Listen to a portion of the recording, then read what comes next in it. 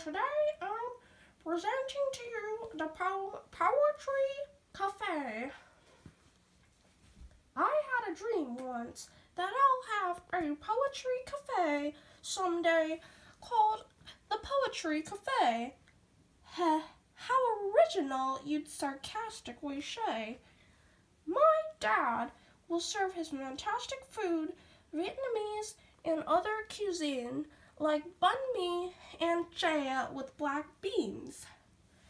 Anyone can come in for free to listen to the wonderful poetry of bright minds like you and me. Once this poetry cafe gains enough fame, I'll try to get big name rappers to come and share their flow. Maybe have Dad cook and sell red snappers to go. Who even knows? Besides, I'm trying to make a house of prose that serves comfort food, I suppose. Please donate to me all the money that you saved so that I can open the Poetry Cafe this May.